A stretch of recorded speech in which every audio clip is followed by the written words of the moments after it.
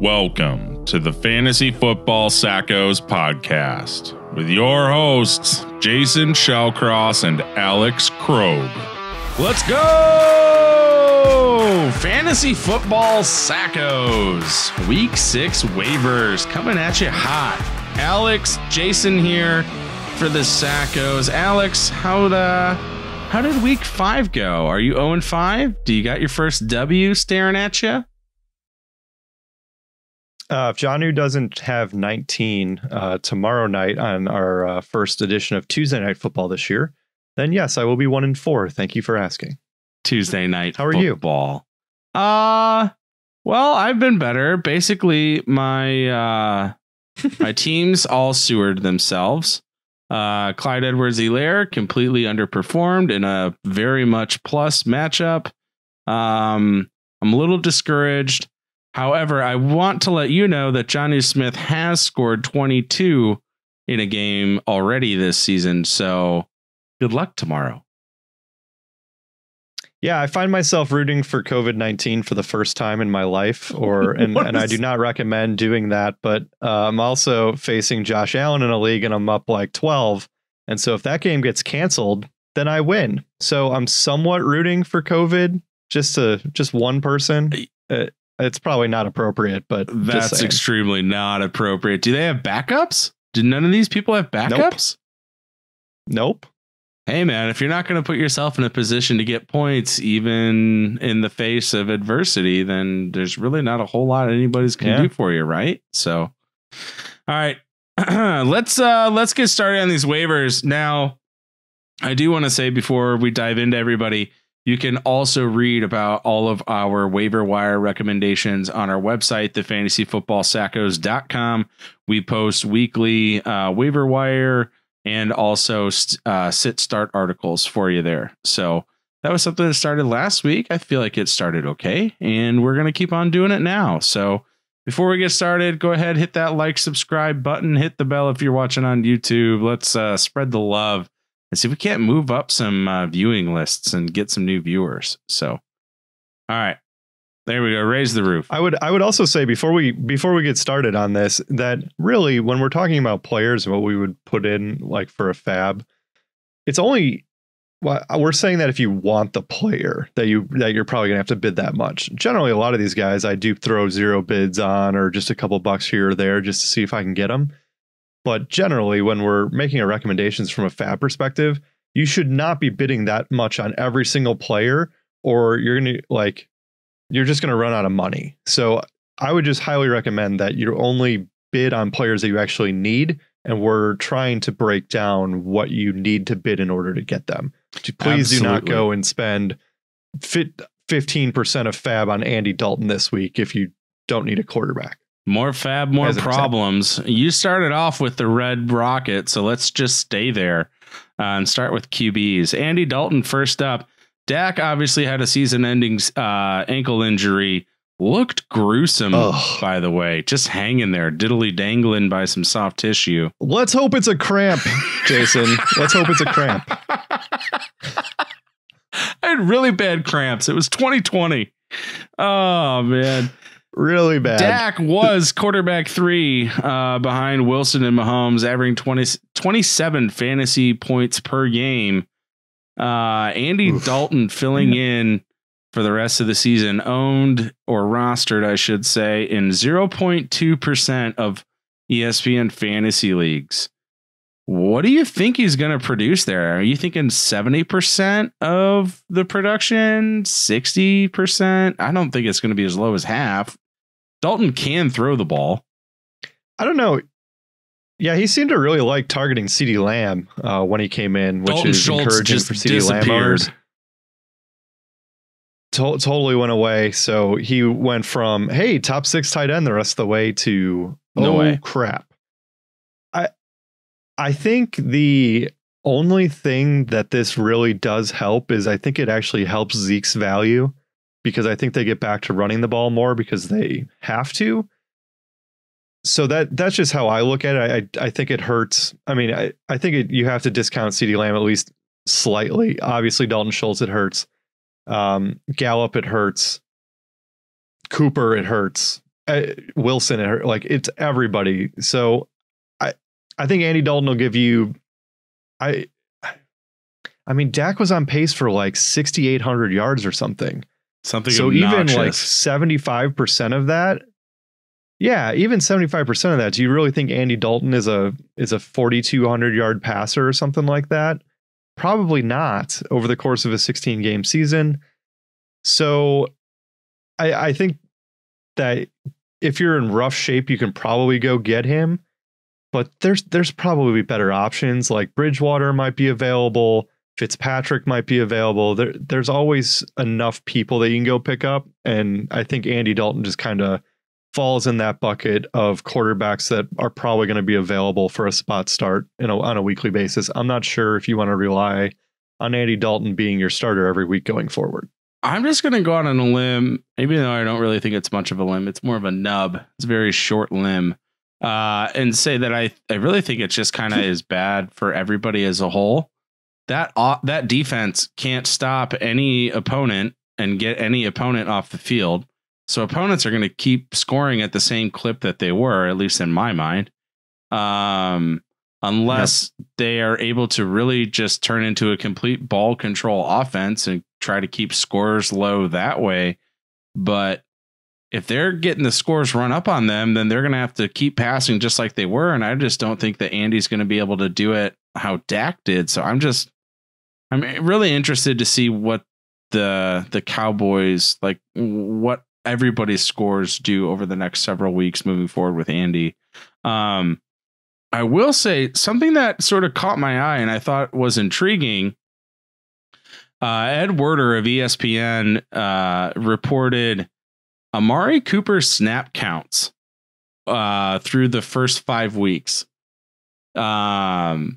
His percentage has decreased week over week. It started in week 1 from 94%, week 2, 91%, week 3, 79%, week 4, 76%. And then this last week, week 5, Amari was only in on 63% of snaps.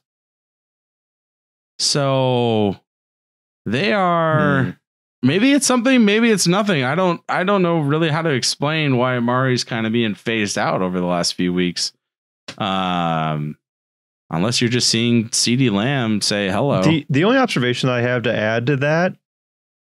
Yeah, but the thing is though, it almost seemed like they were taking turns, because even when they got down the goal line, like I was getting texts of, is Amari Cooper not even playing? Like, what's going on? It's like it was like Gallup and Wilson down by the end zone. It's like, what the heck is going on here? So it almost seemed like they're rotating them around like they're running backs. You know how a lot of times at the beginning of the second quarter, beginning of the fourth quarter, the backup running back comes in. It almost seemed like they're doing that with their wide receivers, which is somewhat unconventional, but that's the only explanation that I have for it. Yeah, I don't know. So you mentioned 15% of FAAB for Andy. Is that your number? Is that if you had Dak, what would you spend to go out and try and get Andy Dalton?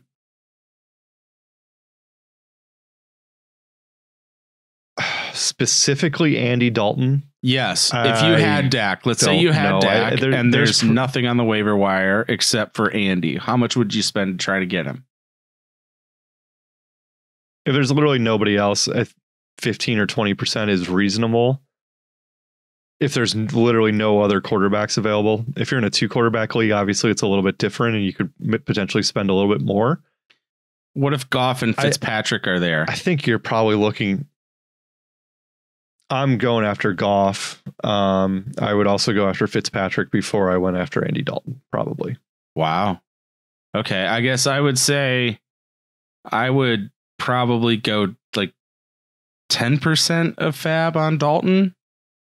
And I don't really care if I miss him. I'm at least in redraft. I'm okay streaming week to week.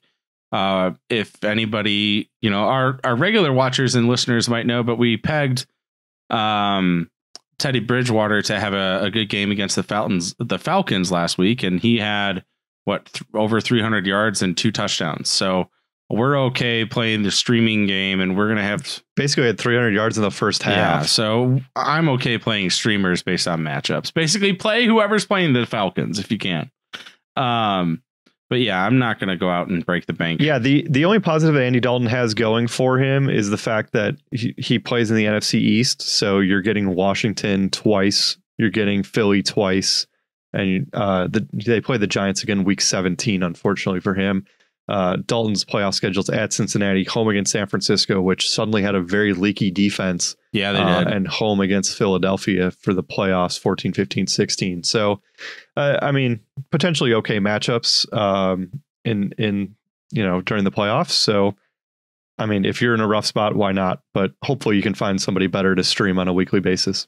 Yeah, and while you brought up the 49ers, let's talk about the quarterback they're facing this week. Jared Goff, currently quarterback 10 on the season, faces the Niners this week, who give up the 13th most points to QBs.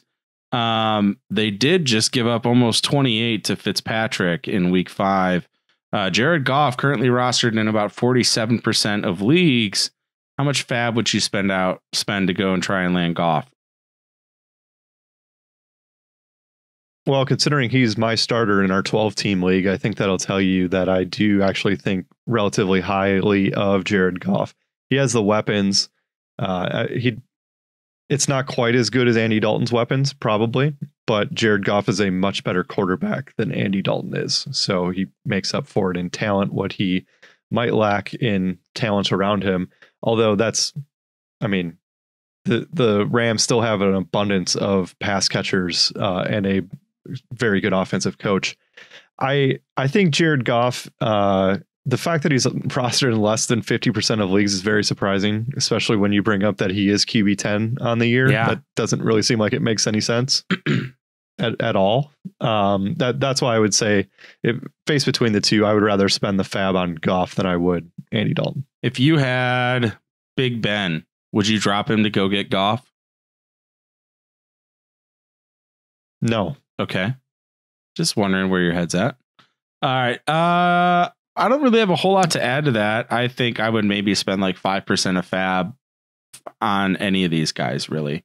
My last quarterback here, Ryan Fitzpatrick, currently quarterback 7, averaging almost 21 fantasy points per game. If you take out week 1, just like we all drew it up. Yeah, if you take out the week 1 dud against New England, he's averaging 24.5 fantasy points per game, which is more than Cam, Lamar, Big Ben, Brady, and Deshaun. Wow. If you leave the that's outstanding. If you leave the week 1 dud in, the only player that passes him in weekly average out of those players is Cam. He is still ahead of Lamar, Big Ben, Brady, and Deshaun. That doesn't make any sense. He's rostered in less than 20% of leagues. Football sucks sometimes. He's rostered in less than 20% of leagues, and he plays the Jets this week. I don't think the matchup scares me at all. I think that their against rating is sort of inflated because their last 3 matchups are Kyler, who can't stop throwing picks, the Driscoll Ripien combo, and Phil Rivers, who is basically self-imploded all season. So I would absolutely fire up Fitzmagic and trust him to go out and throw 250 to 350 and a couple scores against the Jets if you're in a tight spot. Are you going to drop Lamar Jackson to go pick up Ryan Fitzpatrick? Yeah, absolutely. Didn't you see that the Ravens all the Ravens offense players came together and talked about how frustrated they are? Gosh, our social media coordinator was like, "Oh, Ravens, you're looking for a way to jumpstart your offense? Why don't you give the ball more to the guy that had 1 carry for 34 yards in J.K. Dobbins?" Such a freaking joke, man. Yeah, the Titans broke their offense last year, I guess. Lamar Jackson currently QB 11 and Ryan Fitzpatrick QB 7. Fantasy football 2020, baby. Man, yikes. All right. Well, I think that's enough for I think that's enough QB waivers. I think you and me are very pro stream quarterbacks. If you can find the matchups a week in advance that you want to play, be looking out for the Falcons schedule, play the Teddy Bridgewaters of the world, play the Jared Goffs of the world. Go figure out when Matthew Stafford is just go and figure out, like, starting Daniel Jones this weekend against, or, whoever's playing the Cowboys. Maybe Alex Smith is playable when they play Dallas. Who knows? It's just one of those things where just be comfortable knowing what the numbers say and playing the matchups. The defense gives up a ton of passing yards. All right, roll the dice. Just go with it. If you don't have a solidified top 5 guy, then you might as well just roll the dice. Yeah, actually, you know what we're going to do? I was going to save this for the end, but we talked about streaming. And I think we should do our quarterback, and we should do any streams I feel like should be on our Tuesday show. So that way they are live for people before they put in all of their roster claims or waiver claims. Mitch Trubisky. Don't get ridiculous now. So let's do our... Stream of the week. All right, so my stream of the week at the quarterback position is going to be Kirk Cousins. He was 27 of 39 for 250 and 2 touchdowns through the air. Man, really kept that game close against Seattle. They have the Vikings have the Falcons this week, who Teddy Bridgewater, our previous stream of the week. And remember, I said, hey, why don't you just keep targeting that Falcons defense if you can? Teddy B lit him up for 313 yards and a couple scores. Kirk Cousins, widely available, currently rostered in just over 16% of leagues. Feel like you could go out and get him with a 0 bid, maybe $1 if you're feeling frisky. I feel like Kirk Cousins is great for anybody that's looking for answers at quarterback. If you miss out on Dak, if you're the person that was the Dak manager and Goff isn't there, I'm sorry, if you miss out on Dalton as the Dak manager and Goff and Fitzpatrick aren't there and you're just throwing darts, I would throw a dart at Kirk Cousins this week against Atlanta. So he's my quarterback stream of the week. Yeah, that's especially useful when we're coming up on bye weeks. I mean, Russell Wilson's on a bye coming up in week 6. So that's a great replacement. If that doesn't work, I mean, we just talked about Ryan Fitzpatrick. He's home against the Jets. The Jets are awful. They just fired. Well, they should fire their coach. They have not fired him yet. Dan Quinn got canned. I mean, no, I know, right? It's like Adam Gase still employed. I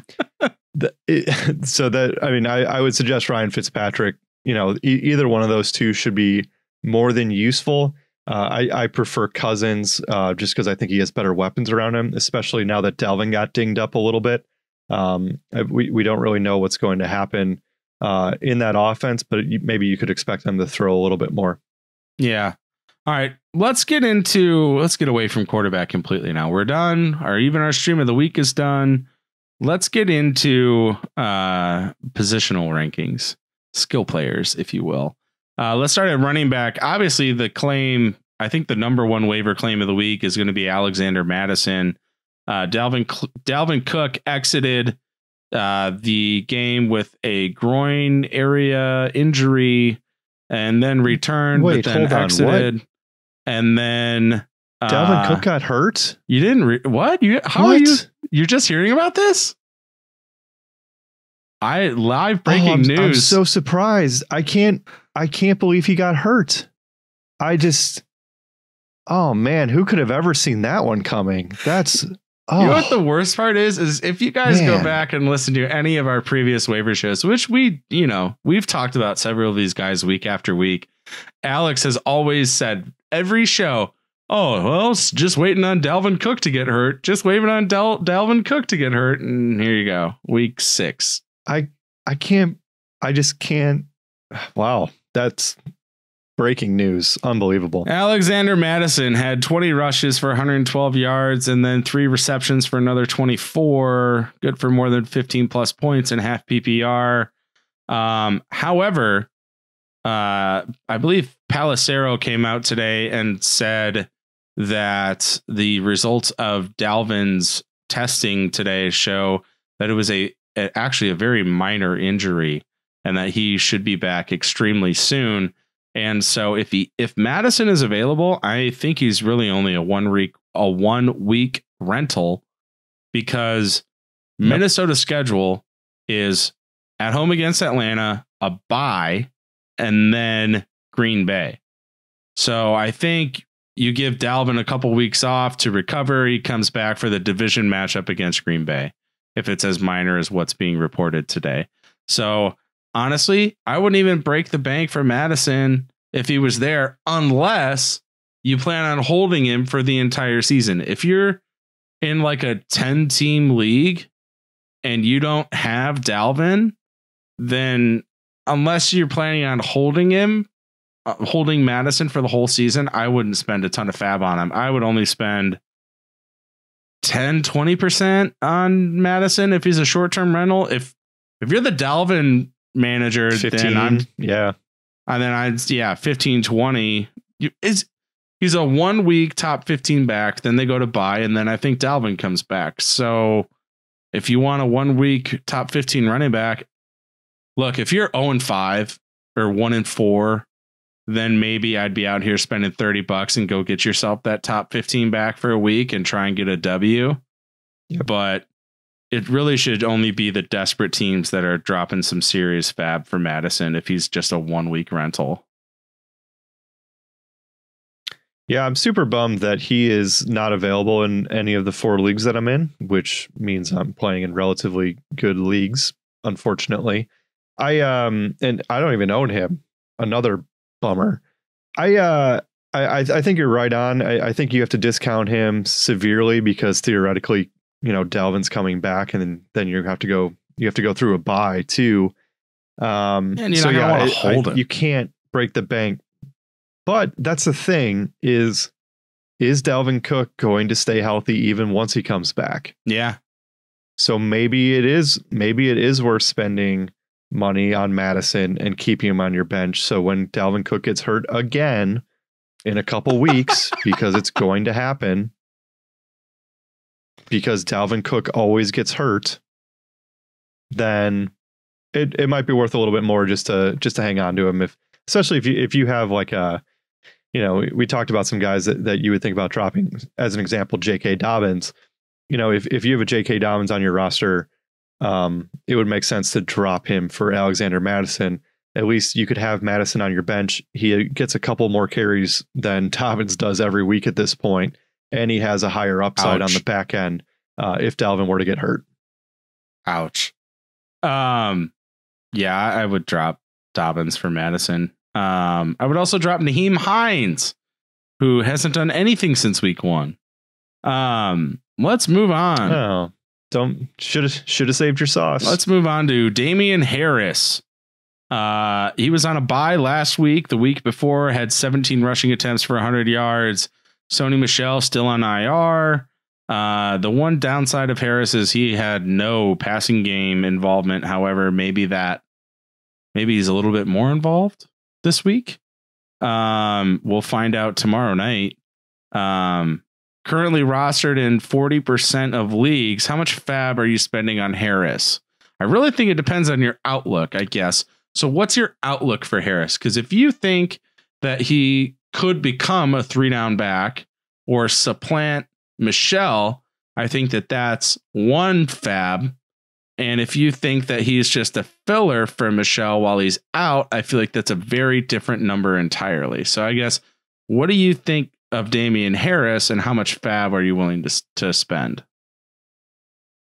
Another thing we don't know is what that offense looks like when Cam comes back, because keep in mind, when Cam is playing, he's the goal line back. So when Damien Harris is exploding with, Brian Hoyer as his quarterback, it's very different than when Cam Newton is his quarterback and Cam's playing in the shotgun more and, not under center as much as Hoyer was in that game. I don't know what his outlook is, because Damien Harris, he seemed explosive.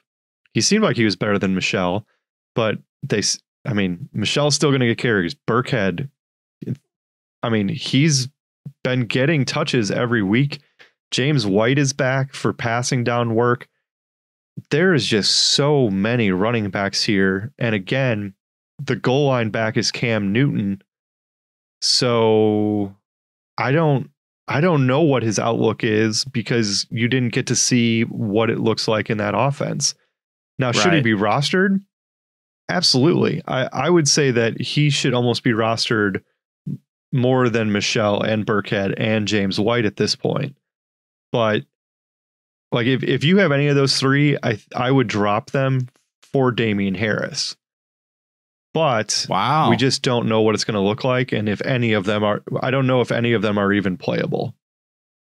Yeah, that's the thing is, does it turn from a, 1A plus a 2B and 2C kind of thing to like a 1A, 1B with Harris and Michelle splitting the early downs, and then you got James White and Burkhead splitting the passing down work, and it could just become a convoluted mess again. Or Damien Harris could be the guy. I would just try to bake that into how much you actually go out and bid on him. I would probably only spend like 10, 15% max on trying to land him, which I feel like. Yeah, I'm surprised if he wasn't already picked up in your league last week, then I think you might be able to just swing in and grab a zero bid. True. In those 60% of leagues, he didn't play this week. So when people sort by points or points scored last week, he's not going to show up because, they essentially had a bye because of COVID and everything got pushed back to Sunday. So I think you might actually be able to just slip in and grab him for nothing if he's available in 60% of leagues. If they didn't pick him up after last week, why would they be picking him up after this week? That's just my thought, unless people are unless you have a super short bench with buys and all that stuff. So yeah, I think I would try to, because I don't know how good he's going to be. He's somebody that I would basically put a zero bid in, because if I don't get him, I'm not heartbroken. But if I do, I'm pleased. Please me. All right. Let's get into some of our wide receivers. I mean, I guess we could have talked about JD McKissick there, and there's some other like long, deep waiver ads that you could make. But when we talk with you guys, when we talk you through our waiver claims, I really just want to focus on people who I think could present some season long value and not an absolute desperation. JD McKissick, here's 4 points, like just garbage.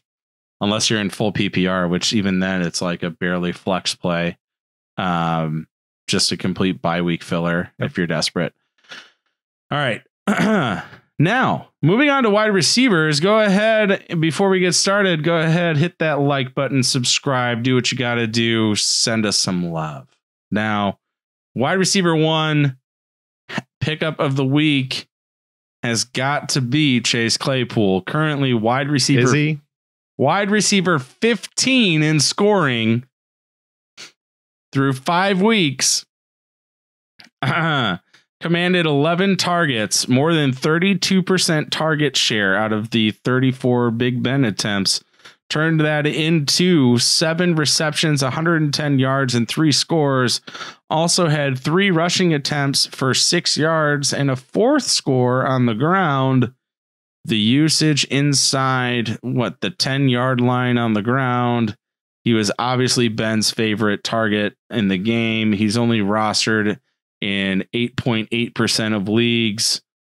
Alex, how much FAAB are you running out to drop on Chase Claypool in redraft? I do not think he should be your top waiver target this week. I think T. Higgins offers more season-long value than Chase Claypool does, honestly. And the reason I say that is there's a couple reasons. One, of the wide receivers on his team, he ran the 3rd most routes. So he was behind James Washington. He was behind Juju Smith-Schuster. I understand that the targets were there, but he was not on the field as much as either one of those two. And that was after Deontay Johnson got hurt. I would much rather have Deontay Johnson than I would Chase Claypool. I would much rather have Juju Smith-Schuster than I would Chase Claypool. It was 1 week. He had not done really. I mean, he was fine. He caught a long touchdown. He's a dynasty player for sure. But on a 1-year redraft, how much value do you really think you're going to be getting out of him going forward once Deontay Johnson comes back? Chase Claypool is clearly their 4th best receiver from who they're allocating snaps to. We've talked the last couple of weeks about be aware of Chase Claypool. He's, slowly creeping up on Washington's snap counts, and he might take over some of those looks. That's absolutely true. Just because he went off for 4 touchdowns doesn't mean he'll have more than 4. I don't even know if he'll have 4 touchdowns the rest of the year. Just because he had him in 1 week does not mean that you should be overpaying for him. You want to pay for future performance, not what he's done in the past. And that's the danger with bidding on waivers is, wow, this guy was really great. Let's go get him. And he's not going to do that again the rest of the year. I will guarantee you that. So that's why I think I'd rather go T. Higgins than Chase Claypool. Yeah, I mean, he's obviously not going to score 4 touchdowns in a game again. I completely agree with you there. I just think that see, I'm right about that. That's what I'm talking about. It's very hard for any player other than quarterbacks to score 4 touchdowns in a game, and they have to do it by throwing them. Now, the schedule is appealing. Like the Steelers had going into the season had the 2nd easiest schedule based on strength of schedule. Their bye week's already out of the way, which is another plus. I guess my thought on his season long outlook is I really think that when Deontay comes back, it's not like Chase Claypool goes to the bench. I really feel like Chase showed everybody what he can do this week if given an expanded role. Granted, it was extremely, statistically skewed towards the ceiling of what his production could be. I would say that I think James Washington, if I had to bet, probably disappears when Deontay comes back.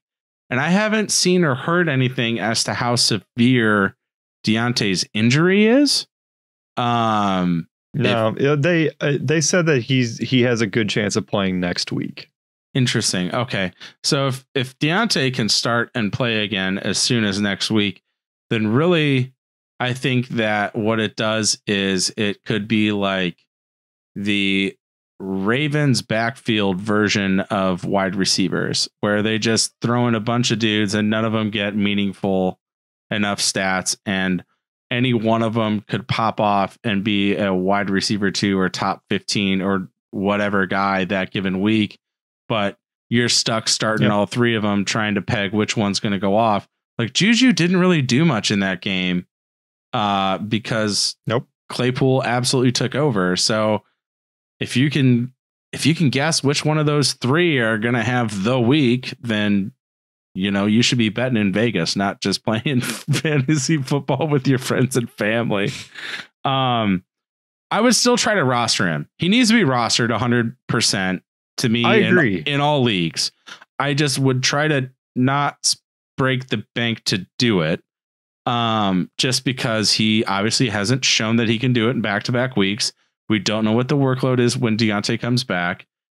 I would spend 15% of FAAB to try to get him if I'm trying to be aggressive.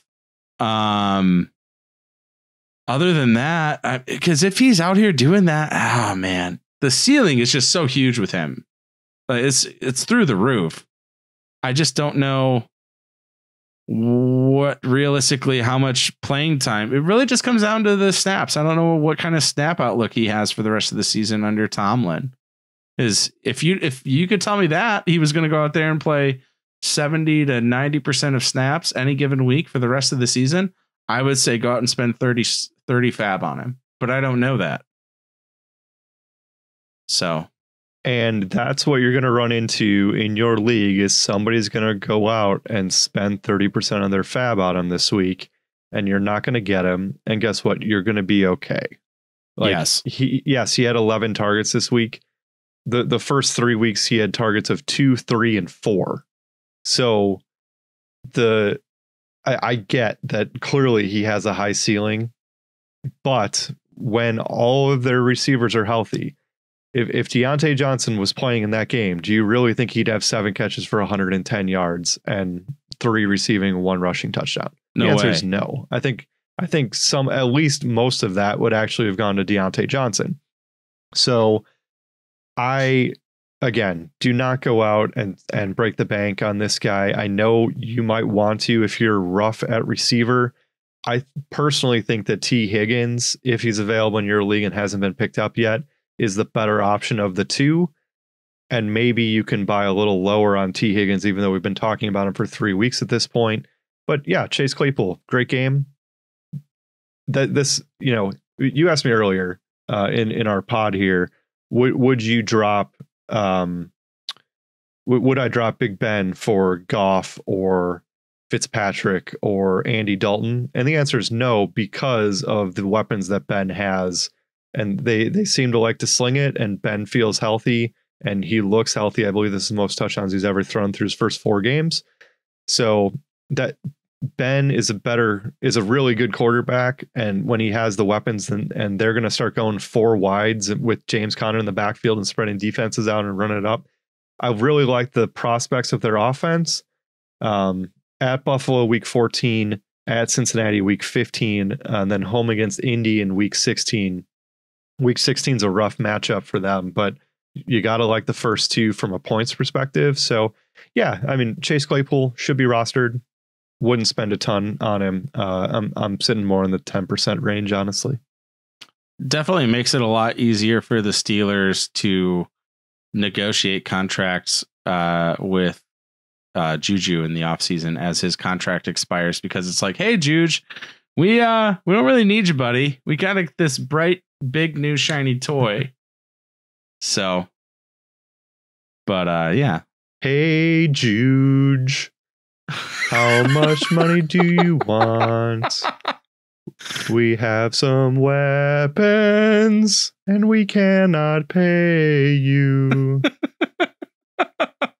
Oh, Lord. All right. That's what everybody tunes in for. Alex is singing. Now, moving on. T. Higgins, currently wide receiver 37, caught 4 of 8 targets for 62 yards, 27% target share. Creeping up ever so higher, man. Just unbelievable target share. 2 more targets than Boyd this week. Since starting in week 2, here's the target breakdown. Boyd 35, Higgins 30, AJ Green 25. He's averaging 8 targets a game over the last 3 weeks. AJ Green obviously re-injured his hamstring. If anybody watched the game, he did not return after halftime. He missed nearly all of training camp with that hamstring injury. Completely gave 0 effort on a really badly thrown interception by Burrow as well. Man, that was totally garbage. Unacceptable. I would drop AJ Green everywhere, and I would drop him like before waiver claims even get processed. Like he's not it this year. Yeah. And then there was video of him telling somebody on the sideline to just trade me, evidently, too. So it's just not great. T. Higgins, though, rostered in 42% of leagues. So still qualifies. We're going to bang this T. Higgins drum, man. How much FAAB are you running out to spend on T. Higgins if he's available? She bangs. So targets. Oh, baby. So T. Higgins, nothing the first week, but since then, targets of 6, 9, nice, 7 and 8. And I just think, like, if he's going to consistently have 7 or 8 targets every week, then the floor is there. He's established the floor as like 8 to 10 points a week. Again, that offense, Joe Burrow was on pace for the most pass attempts in NFL history after week 4. I don't know if that's still the case now, but they're going to keep airing it out. AJ Green's hurt. T. Higgins is clearly the number 2. There's not a lot of competition. AJ Green is toast, and T. Higgins, he seems like he's the guy. So if he's not rostered in your league, crazy, I guess. But yeah, you should go out and try to get him. Not a super impressive week this last week, 4 for 62, only 8.2 in half PPR. I believe that's 10.2 in PPR leagues. So, again, not crazy good, but somebody that should be rostered and is for sure a bye week replacement if you need someone. Yeah, I mean, the big thing there was the matchup, right, against the Ravens. I mean, I wasn't really expecting a whole lot out of that offense at all, period. So I was just more so looking to see if they could move the ball at all. The answer really there was no. But when they were trying to move the ball, who were they trying to go to? And it was T. Higgins on a majority of Joe Burrow throws. Next 3 games for Higgins are at the Colts, home against the Browns, and then home against the Titans. So that's appealing. The playoff schedule is Cowboys, Steelers, Texans. So 2 of those 3 weeks, I feel like he's playable.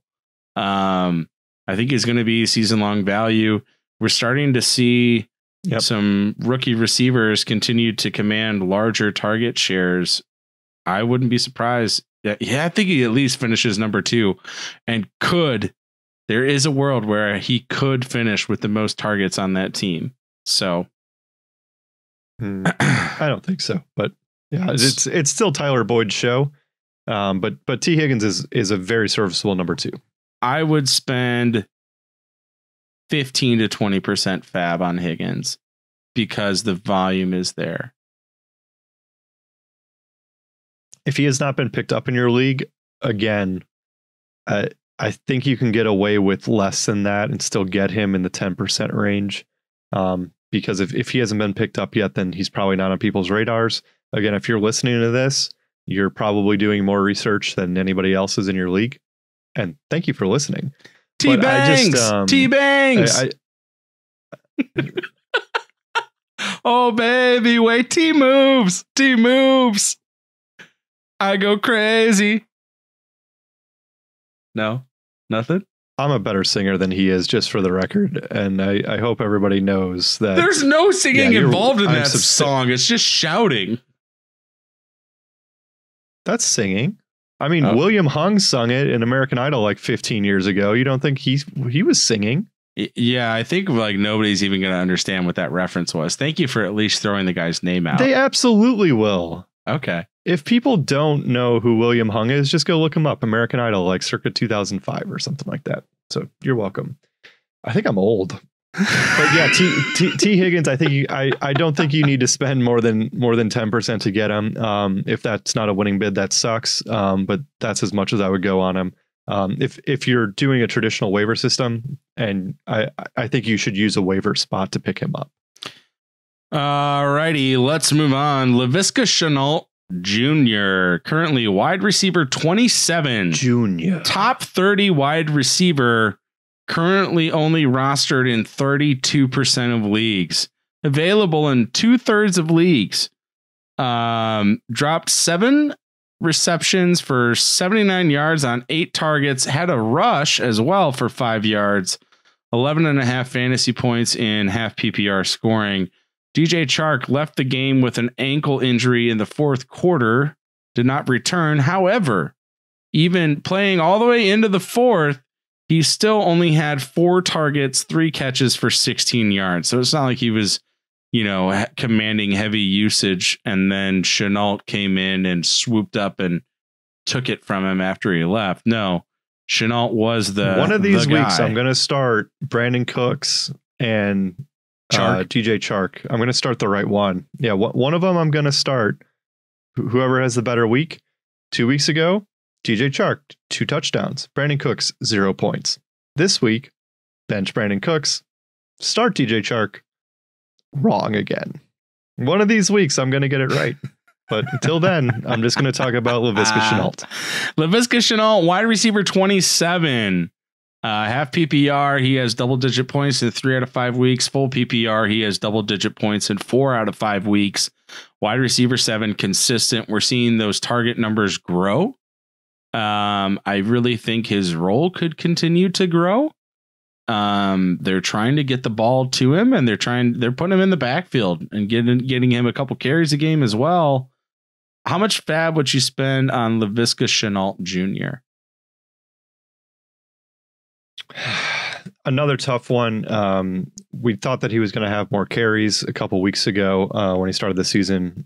Week 2, he had 5 carries, and we were all kind of, wow, who's this guy? Like Laviska Shenault. Let's all pick him up and start him against Miami. And he did nothing. And some people, he went back to the waiver wire. He's not Keelan Cole, and he's the third wideout behind Chark. And what are we really doing here? I mean, Laviska Shenault should be rostered in more leagues than he is, clearly. If he's going to be putting up 10 points a week, his targets 4-4, 6-6, 8 this last week. By the end of the season, if he stays on that path, he's going to have like 18 targets a game. I mean, that's pretty good. That's not going to happen. That was a joke. So fantasy football, and sorry, bad analysis. He should be rostered. He has a tough playoff matchup. So that would give me some pause. Home against Tennessee, at Baltimore, home against Chicago is not fantasy friendly for the Jacksonville Jags. So maybe trade James Robinson while he's hot, because he might not do a whole heck of a lot in the fantasy playoffs. I don't think I'd spend more than 5%.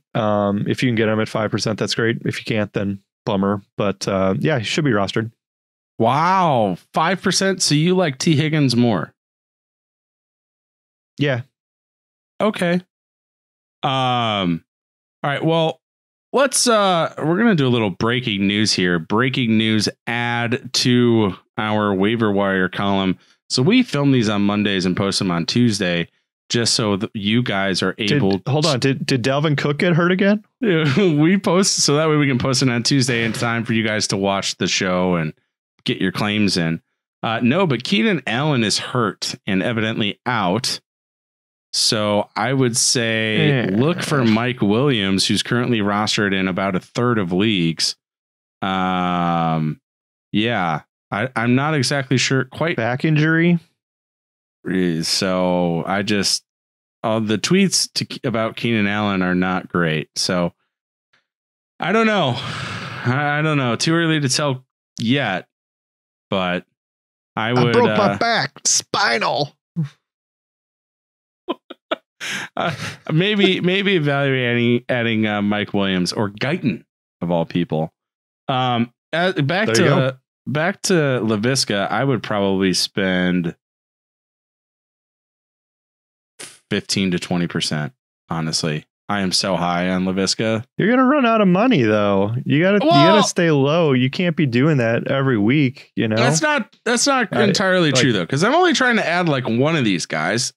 Like theoretically, I only have room to add like one or two guys.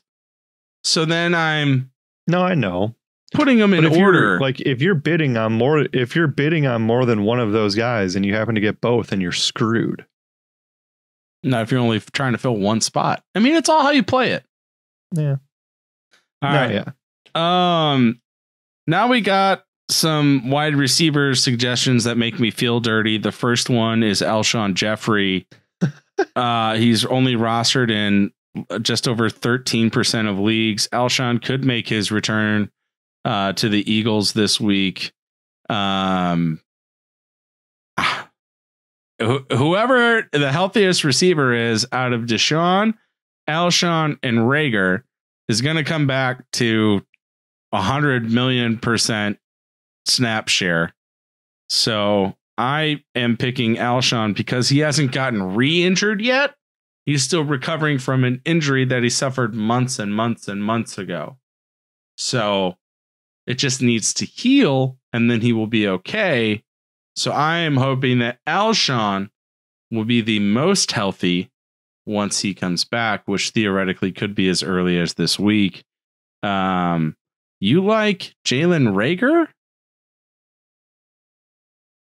I mean, the way that rookie wide receivers have been playing this year, and he was one of the first ones taken. So yeah, I like Jalen Reagor because, I mean, if the Eagles scouted correctly, then why would he not be as good as some of the guys that are going off the IUX? I know CeeDee Lamb was taken in front of him, I believe. You got T. Higgins, you got your boy, Mr. Jefferson. So yeah, I like Reagor as more of a flyer. He's on IR so he's somebody you could pick up and stash in an IR slot if you have him available in your league. I'm more on the Reagor train only because he doesn't have a piano on his back like Alshon Jeffery does. Okay, I get that. I don't know. I don't really have a whole lot of opinions here on the Eagles offense other than I kind of just want to stay away from it altogether unless you want. Yeah. I mean, 2 weeks ago, it was Greg Ward, and this last week, it was Fulgham that everybody's going to go out and spend their FAAB on. I don't like either of them for sustained value over the course of the season, which is why I don't really want to recommend either of them, because I think if anybody comes back healthy for the Eagles, they will immediately be the starter and garner those targets. So I would rather have those guys and be able to play them in another week or two, or maybe, as early as this week, if you get lucky. If Alshon is there, can we do another? Go ahead. Can we do another edition of who would you trade 1-for-1 Zach Ertz with tight ends? Because this is becoming a new weekly segment where 2 weeks ago, if you've been an avid listening of the Sackos, Jason Shellcross, my wonderful host of this exhilarating podcast, said that he would only trade Zach Ertz 1-for-1 for Travis Kelce. Last week, I believe he added a couple players to that list. Consisted of Kelce, Mark Andrews, and George Kittle. And I believe that was it straight up for Zach Ertz. Zach Ertz, we're through 5 weeks, is tight end 16. So, Jason, I present to you, who would you trade straight up for Zach Ertz? Just a simple yes or no answer will suffice. All right. Okay. Travis Kelce? Yep. Mark Andrews? Yep. Darren Waller? Yep. Robert Tonyan? Oh, Bobby T. Bobby teased me. Crap, probably. Jimmy Graham, currently tight end 5. Is he really? Yeah. I feel dirty. Oh boy. Mike Gesicki is currently tight end 6. Oh. George Kittle 7. Noah Fant was hurt. He's tight end 8. I would trade Tyler him for Higbee's Fant. 9. I would trade him for Higbee. Jonnu Smith. Yes. He's 10. Dalton Schultz is 11. Well, if Dak was still there, then absolutely. Yep. TJ Hawkinson is 12. Yes. Mo Alley Cox is 13. I would trade Zach Ertz for a ham sandwich at this point.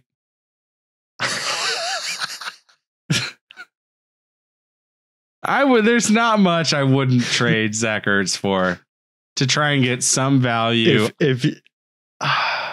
I would trade him away. If you have Zach Ertz and you took him in the 4th or 5th round, first of all, I think it was a good pick.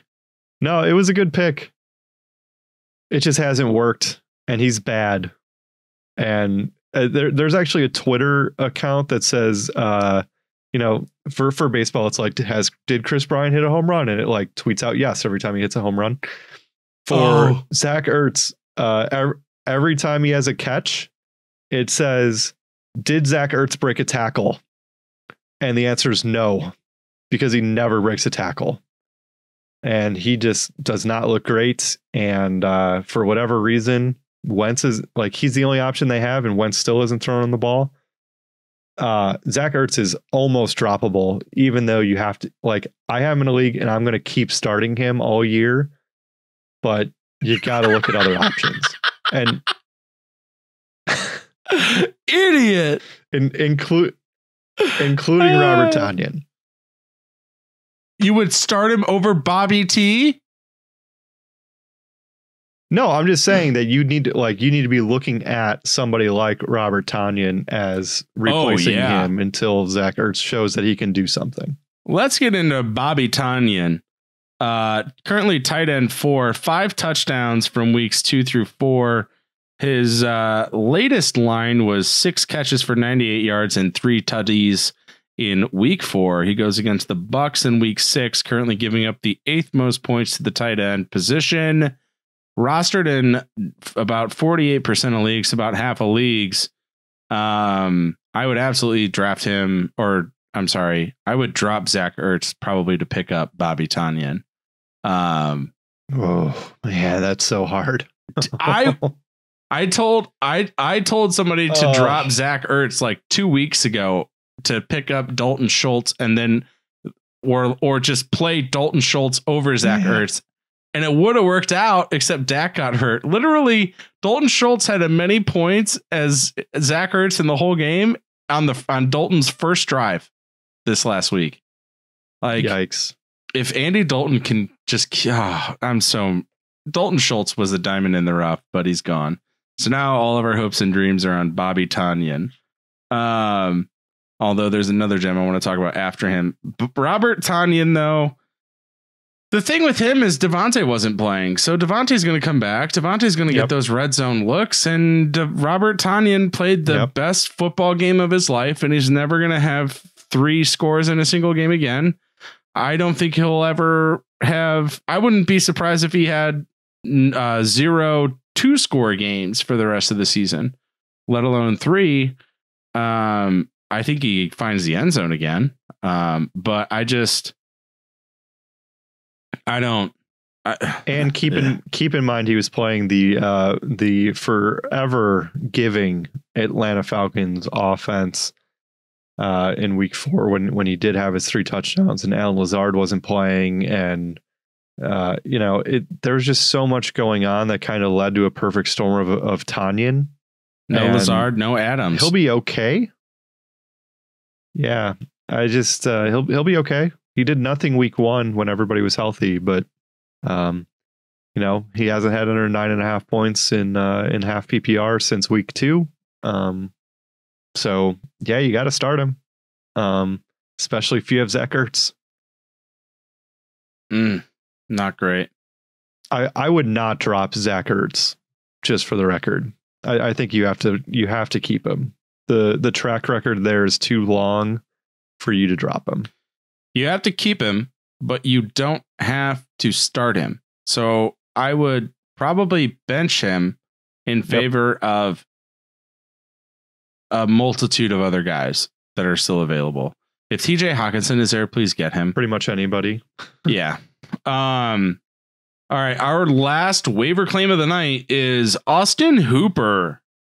He has 17 targets in the last 2 games, including 10 against Indianapolis in week 5. He had a 5 for 57 line, 27% target share. He's rostered in about 45% of leagues. He was rostered a lot more than that to start the season, but was slow out of the gate, so he got dropped. How much FAAB would you spend on Hooper? No. I'm assuming you could probably get him for nothing, so I would spend $0. Really? I'd do I do 5%. It's a tight end. There's not again. I said this last week.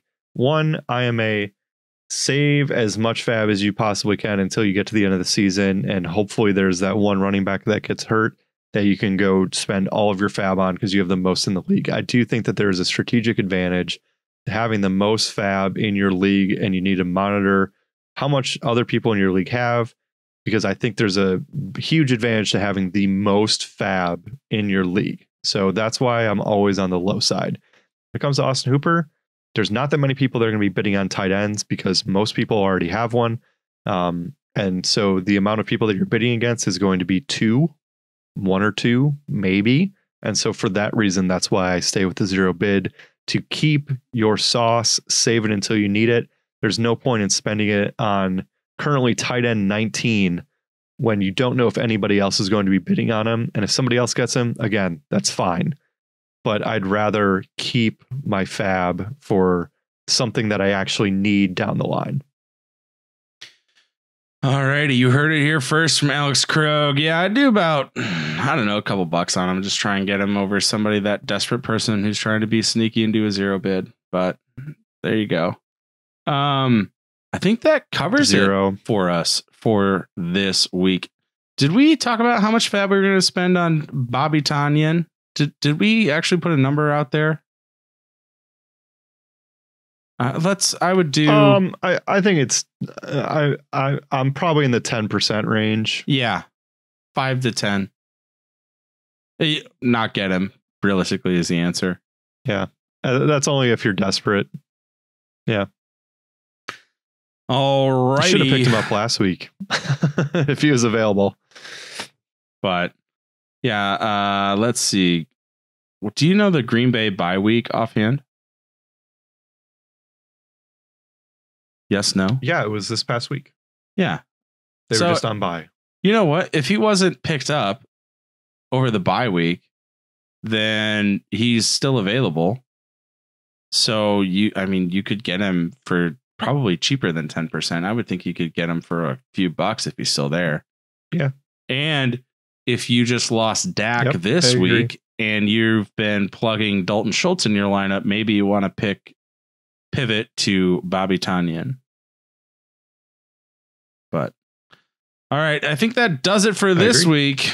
Let's transfer to our social media page. Thank you guys for listening to our awful singing today. I promise we will keep it up and keep doing it every episode because it's one of the things that brings us joy.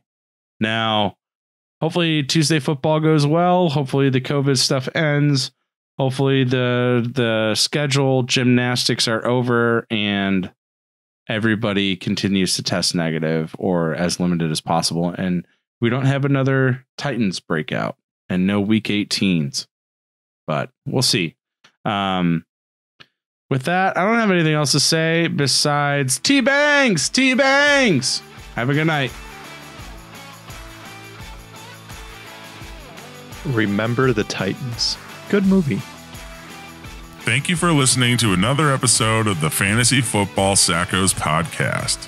Follow us on Instagram and Twitter @the FF Sackos.